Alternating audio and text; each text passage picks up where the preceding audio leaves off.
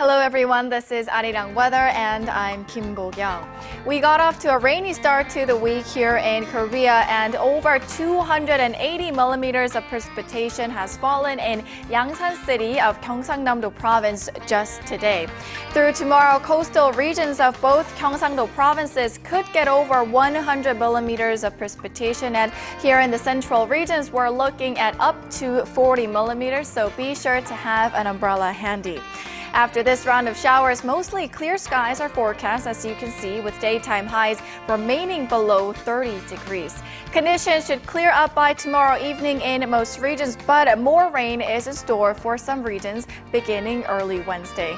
On to Tuesday's readings. Seoul, Daegu and Gwangju make it to 26 degrees, and as for other places, Daejeon and Jeju hit 26 and 27, while Dokdo reaches 23.